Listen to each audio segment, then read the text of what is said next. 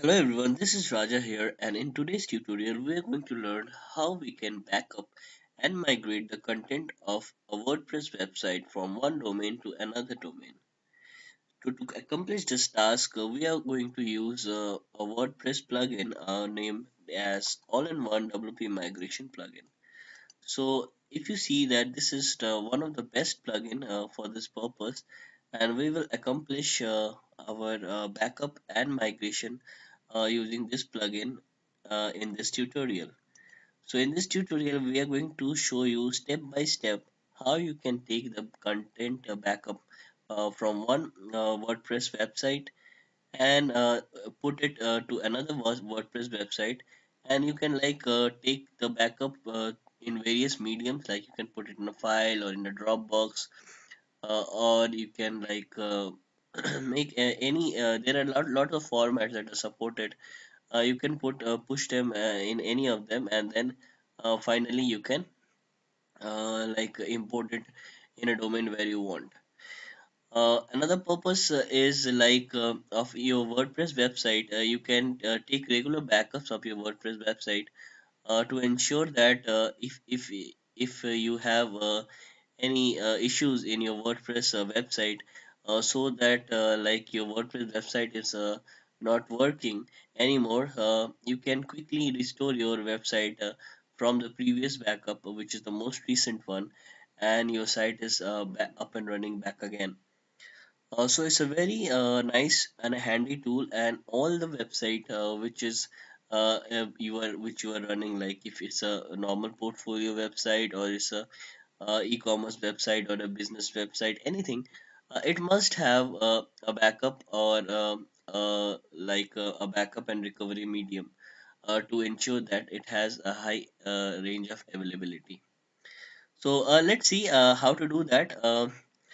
Before that, just note that this plugin had more than 2 plus million of active install, and it has like 4.5 stars, and it has a lot of rating, nearly 5,000 people have rated it 5 stars, and it's a very popular plugin.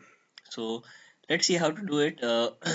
I have my two domains here. Like one domain is rajagongopadhyay.com and another domain is demo.com. So if you see this domain, it's basically running an e-commerce website in this domain, and you can see it have a home page and a store page, and it has different categories like men, women, accessories, and if I go to the store page, I get a list of a product being displayed down in the store page.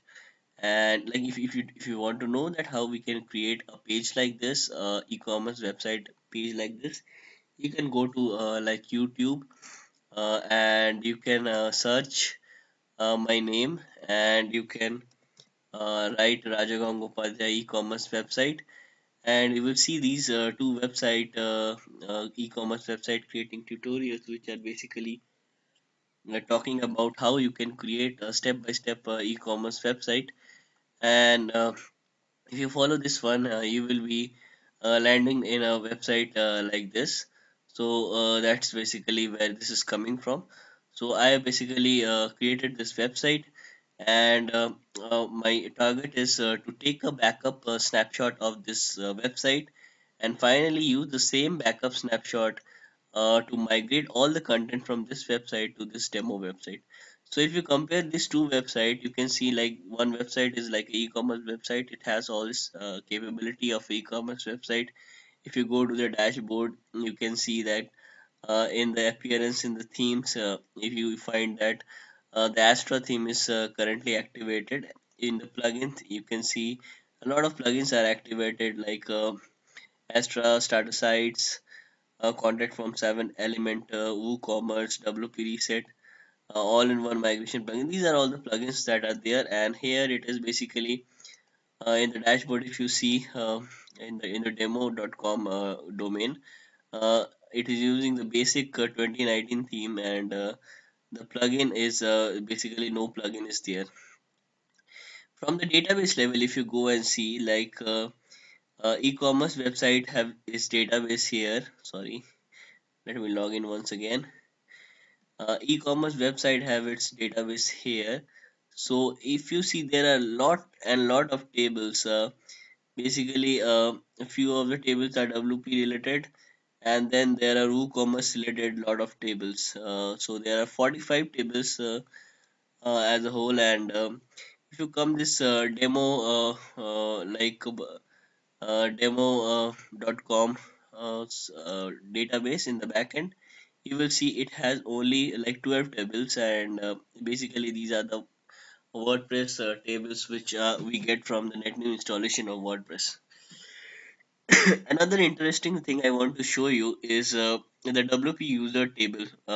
It basically uses stores the user through which you log in through to WordPress, and all other users that you create in here. So basically currently I have only one user set up in here. So if you see demo, I have a user named as user only, and its password is something which is encrypted. I cannot see that here. And if you go to e-commerce and you log into this, like you check the same table here, like user table, this is the one.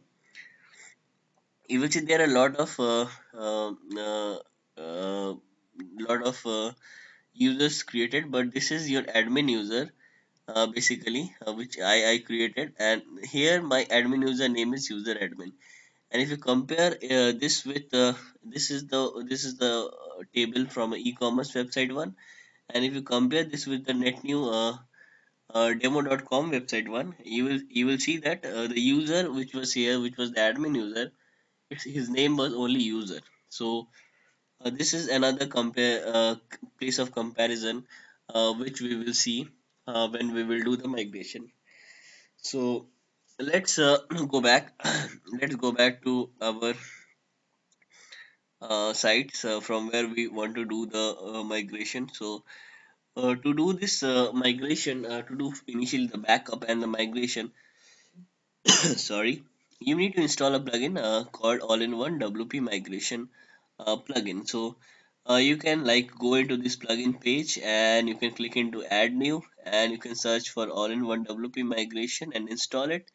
And I already have installed it in this e-commerce website. So after you install it, you basically land here. You get a tab here like all-in-one WP migration, export, import, backup. So basically I want to export the content of this site. So let me export it. So if I click on export, so it basically give me the option to export here now. There are a lot of options I can use. Like I can export it in a file, I can FTP it directly, I can use Dropbox, I can use Google Drive, I can use Amazon S3, I can use OneDrive. So there are a lot of options which you can use to like export your file in that medium, and then you can import that file again from that medium to another website you want. So let's export it first. Let's export it to a file. I'll do it in a file now. So let's export it in a file. So if I click on the export, it will start exporting all its content. So whether it is a comment, or whether it is a post, whether it is an image, whether it's a video, so all its content will basically be compacted and created within a file, and that file will come to me as a downloadable, and I will download that file. So after I download that file, that same file I can use to put the data of this website in any other WordPress domain that I want, and that WordPress domain will be replicated and become the same like WordPress website which this site is currently. So let's give it a few seconds, and let's wait for this process to complete. It don't takes a lot of time, but only few seconds. It's already 82, you see, and it will be completed in few seconds now.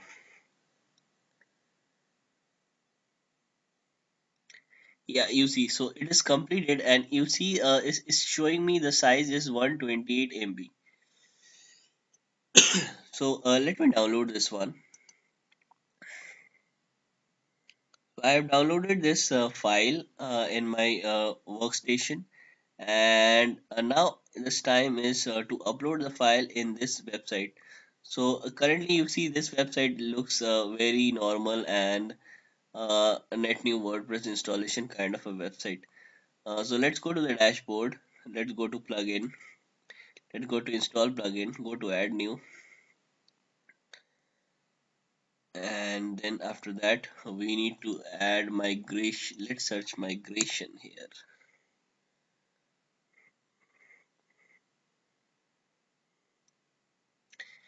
You search migration, you will find this all-in-one WP migration plugin down here, and you can install it.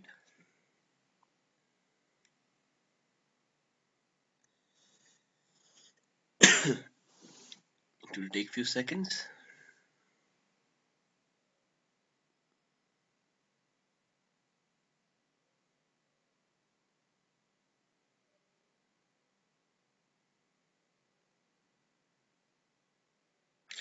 After you install it, you need to activate it, and as soon as you make it activated, you are ready to import the file which you just exported from the other domain. So you see, my file is my plugin is all set, and I can come to here and I can click on import, and it is asking me to import, and I can import the file here. But you see there is a restriction down here, and it is telling me the maximum upload file size is 2 MB. So it is allowing me to upload a file of maximum 2 MB, but I have the file which I got here is like 126 MB. So let's see how we can increase the size, like how we can um increase the size as so that I can upload a, a file which is having like more using more memory. So these are the four ways which through which you can do it. So let me take any one of them. Let me copy this,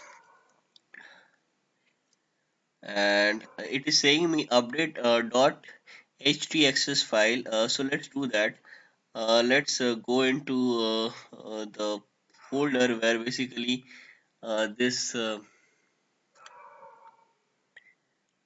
is kept, and it is basically here in demo. And if I open it, it basically opens it in here. And let me copy this content here and save it.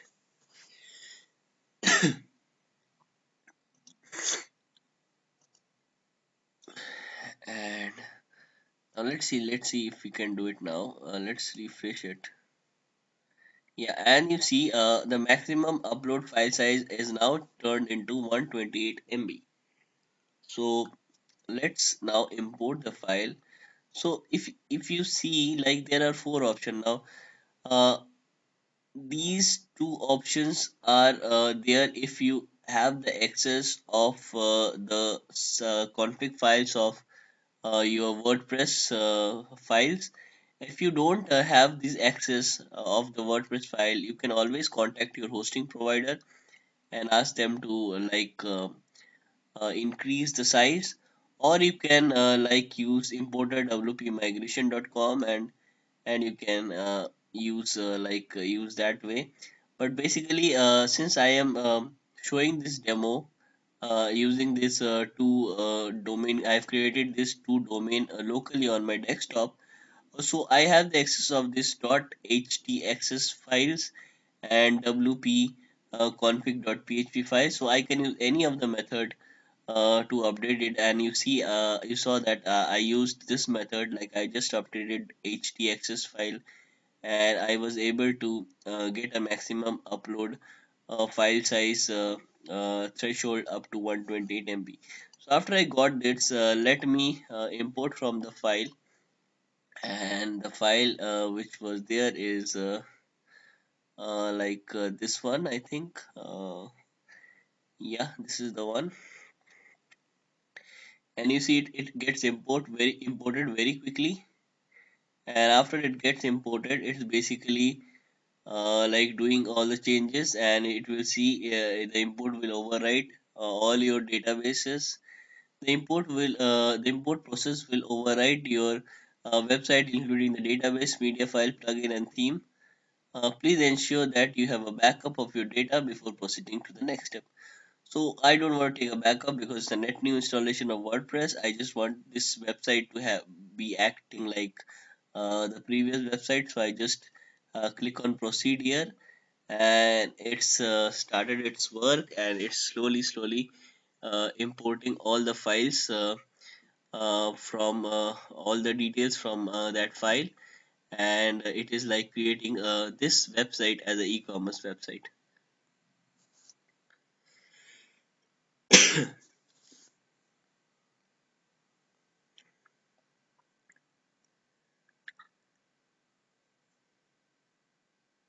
Let's wait for a few seconds, and let wait for this process to complete. It's restoring the database, which won't take much,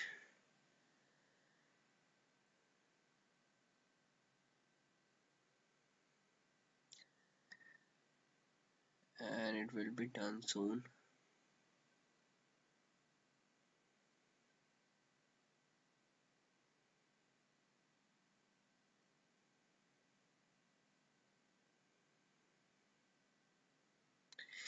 So here you go. Your data has been imported successfully. You need to perform two steps. You must save the permalink structure twice.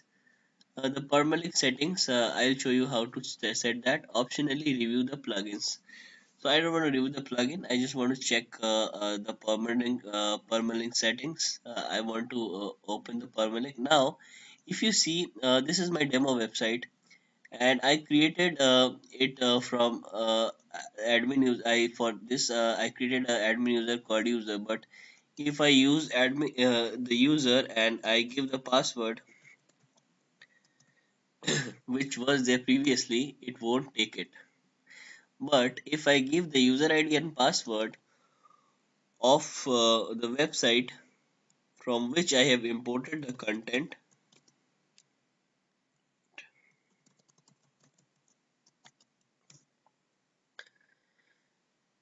it actually logs in. So you see my user ID also changed here, and here I just need to uh, set the permalink to post name, and uh, do save changes couple of times. And after I done that, I can go and visit the site in a new tab. Let me do that. Or let's visit the site in an incognito window. So you see it's the demo.com, and it is opening the e-commerce site which I was showing you previously in uh, here,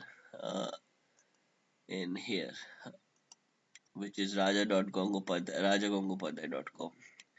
So basically you see I have migrated all the content from this domain to this domain, and it is all the same. It has the same store, it has same product.